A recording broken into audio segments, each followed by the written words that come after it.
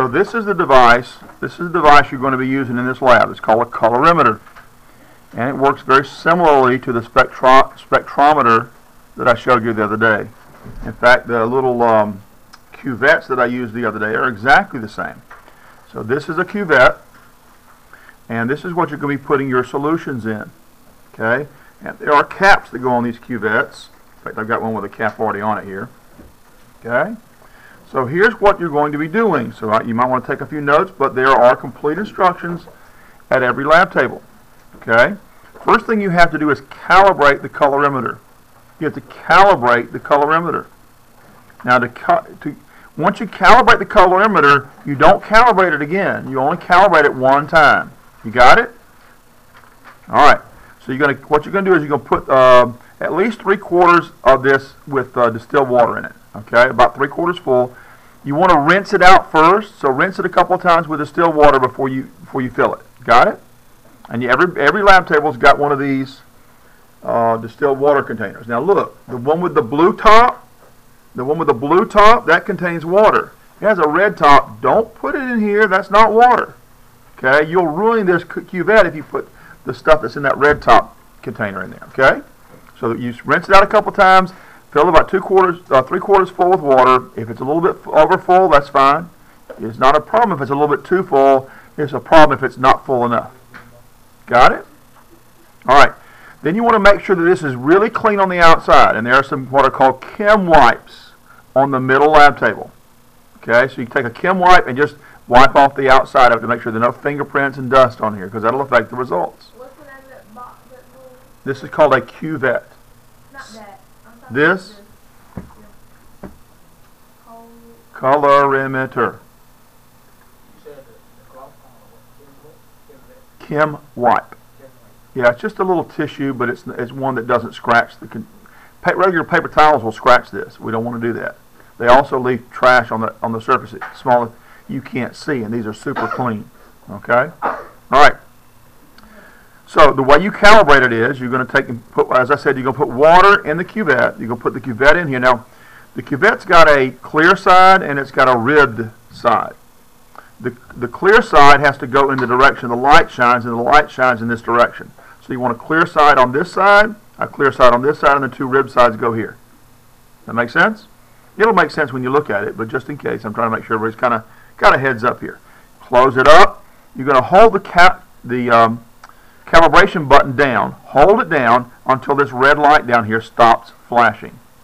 Got it? Then it's calibrated. Nothing else you have to do.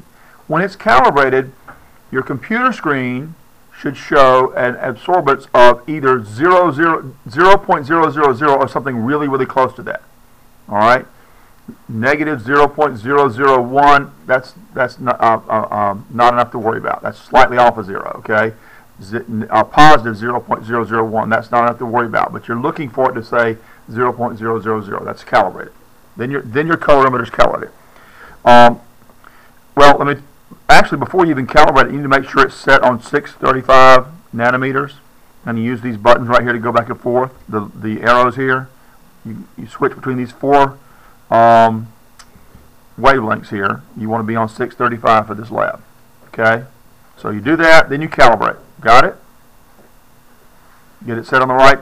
Most of them probably are, but if they're not, just make sure they are. Now, in the last lab, you used something called a Labquest. The temperature probe we used in the last lab was plugged into a Labquest. This colorimeter is also going to be plugged into the Labquest.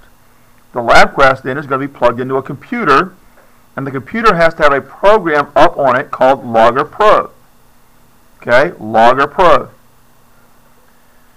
You need to make sure that Advanced Chemistry Program 17 is loaded up on there.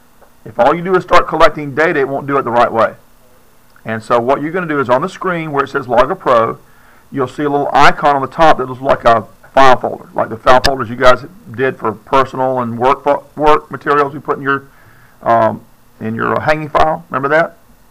It was like a little file folder. And you click that file folder, you click on the file folder that says Advanced Chemistry, and then you find number 17, which is colorimetry. Got it?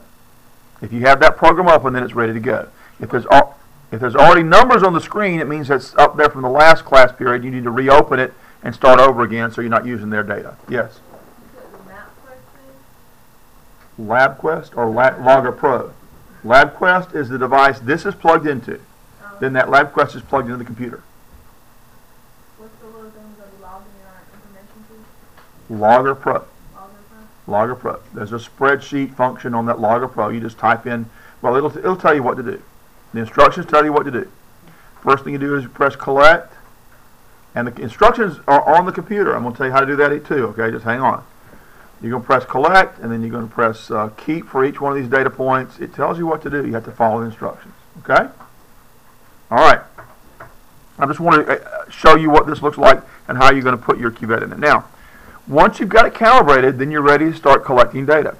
On the middle lab table are 5 Erlenmeyer flasks.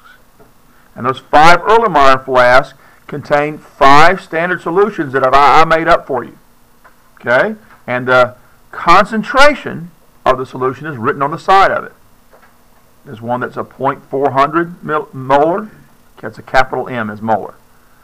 I think there's one that's 0.240 and then 1.160. You just read it. All you got to do is know what it is. Now, the captain of your lab group is the one that has to go retrieve those chemicals from the middle table. Nobody else can leave the lab table. Got it? All right. So the captain wants to, what you want to do is put a little bit of solution in here, rinse it around a little bit, pour it out, then put in the solution you're going to measure. Got that?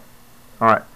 So you want to put in, again, about 3/4 full, walk back to the lab table, put it in here like this, and then you're going to tell the computer we're ready to keep that data. It'll ask you what the concentration is. You put in the concentration. You're ready to go to the next one. And tell it, you have to tell it to keep, but I mean, you know, it'll tell you what to do on the computer. Okay? Got that? All right. It's that simple. You got to do those 5 things. When you're done with those, collecting those 5 data sets, then there's a button you push on the computer to show you a best fit line. Okay? There's a button on the computer you push that will show you a best fit line. Got it? Remember last time you had to draw in a best fit line. Turns out you have to do that here this time too, but here's what I want you to do. Once you've got all your data collected, then you're going to go to a spreadsheet that I've built for you. It's on Google Docs. Just like before. It works the same way. You can put in your numbers on that spreadsheet. It'll automatically create a graph for you, and that's what you're going to download and save on your flash drive, take it home, print it out, draw in the best fit line, just like we did before.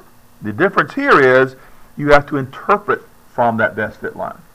So then after you've done all that, you're ready to test your unknown. Now, the unknowns are on your lab tables. So you're going to do the same thing that you did with the standards.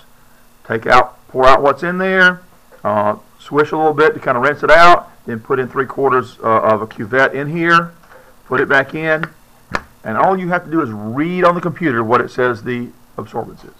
Just read it. Put it in your notes. The rest of it you do at home. Got all that? All right. As you do the lab, you need to be writing down your procedures in your lab notebook. You have to have procedures in your lab notebook. Got that? Okay. And you have to write down observations as you go along too. Got that? Now you can summarize. So there's a lot of detail written out on the procedures that when you're doing them, you don't need to write all those down. Because you'll know once you're doing it, it kind of makes sense and you just need a headline for it. So summarize the procedures. Got it? So you know how to calibrate the colorimeter now? Do you have to write all 3 steps down, or can you just write down calibrate colorimeter? When you get to that step, that's what you're going to do. See what I'm saying? That's what I mean by summarize. Got it? But now you have to know what it means and be able to do. Somebody else in the class should be able to read your procedures and do this lab without anything else. That's what you need to do. Any questions? All right. The rest of the stuff is on the computer. On the computer, you have the lab officer reporting form. You know what to do with that. We've done it twice, right? Okay. You've got that spreadsheet. Very much like what we did before. You got that. Now, in this case, you are only putting in the data for your lab group. Every lab group's got their own spreadsheet. Last time, remember, we did it for the whole class, right? This time, everybody's putting in just their data for just their lab group for just their spreadsheet. Got it? Okay? Make sure you're putting data in on your spreadsheet and not somebody else's. Okay? You have a spreadsheet that says it's second period. You have and on the spreadsheet down at the bottom are tabs for each lab group. Make sure you're on the right one. Don't put in data in somebody else's lab group. Got it? All right. So if you've got a science safety contract in your file, if you have you passed the required minimum grade for the safety test, and you're dressed properly, then you can get started. You're going to choose your own lab groups today because some of you need to be captains, some need to be secretaries, some need to be safety officers, because you've got to do all that in this 9 weeks. So once you choose your own, I don't know how many people aren't doing the lab yet, but for right now, let's say 3 people at a lab table. If we need 4, you check with me first. Got it? You ready to get started? Long pants, closed-toed shoes, you know what you got to do, right? All right, go to it, guys.